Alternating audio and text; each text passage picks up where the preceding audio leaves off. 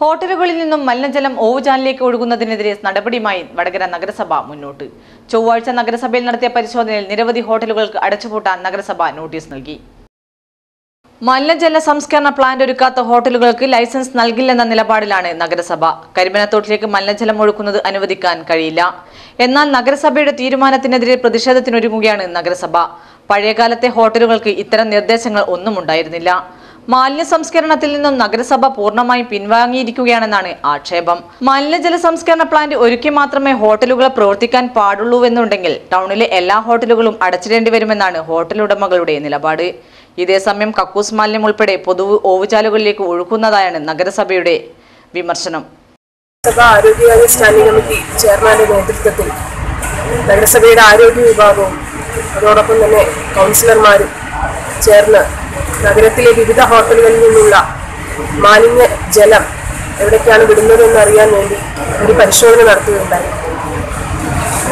ആ പരിശോധനയിൽ നഗരത്തിലുള്ള പ്രമുഖ ഹോട്ടലുകളിൽ, അതായത് സസ്യ, സിൽവർ, ശ്രീമണി അടക്കമുള്ള ഹോട്ടലുകളിൽ നിന്നുള്ള മലിനജലം നേരിട്ട് സിറ്റി ലോഡ്ജ് ഉൾപ്പെടെയുള്ള സ്ഥാപനങ്ങളിൽ നിന്നുള്ള വെള്ളം, മലിനജലം നേരിട്ട് ഓടയിലേക്കാണ് ഒഴുക്കുന്നതെന്ന് നഗരസഭയ്ക്ക് ബോധ്യപ്പെട്ടിട്ടുണ്ട്. ഇവിടെ കണ്ടാൽ അറയ്ക്കുന്ന രീതിയിൽ എല്ലാ വെള്ളവും സെപ്റ്റിക് ടാങ്കിൽ നിന്ന് ഉൾപ്പെടെയുള്ള ഔട്ട്ലെറ്റുകൾ നേരിട്ട് ഈ ഡ്രെയിനിലേക്കാണ് പോകുന്നത്. നമുക്കറിയാം, കാലങ്ങളായി നഗരസഭ ഇവിടുത്തെ ജനങ്ങൾ അഭിമുഖീകരിക്കുന്ന ഏറ്റവും വലിയ പ്രശ്നമാണ് കരിമനത്തോട് മലിനമാക്കുക എന്നുള്ളത്. ആ കരിമനത്തോടിലേക്ക് ഏറ്റവും കൂടുതൽ വെള്ളം പോകുന്നത് ഈ ഭാഗത്ത് നിന്നാണ്.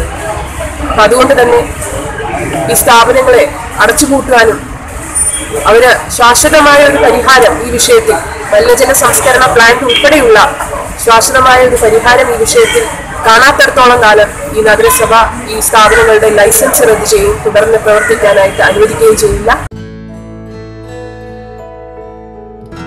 മമ്മി, ഇതെവിടെയാ? അത് അമ്മേന്റെ തറവാടാ, വടേരയിലത്തെ. വടേരയോ? വടേരല്ല മോളെ, വടകര.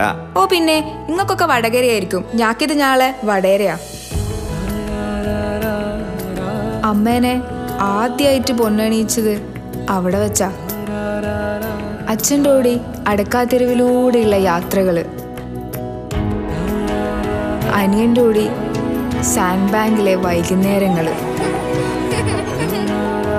മടപ്പള്ളിയിലെ കോളേജ് കാലം, ഒടുവില് അമ്മേനെ കല്യാണപ്പെണ്ണാക്കിയതും എന്റെ വടേരയാ. അമ്മയുടെ വടേര എനിക്കും കാണണം.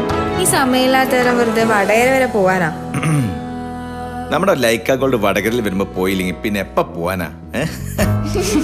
അത്രമേൽ പ്രിയങ്കരമാണ് Vadakara. Lyca gold and diamonds, bonding relations in gold, near new bus stand, Vadakara. Also at Thamarassery and Mananthavady. എന്നാ പോലെ ലൈക്കിലേക്ക്.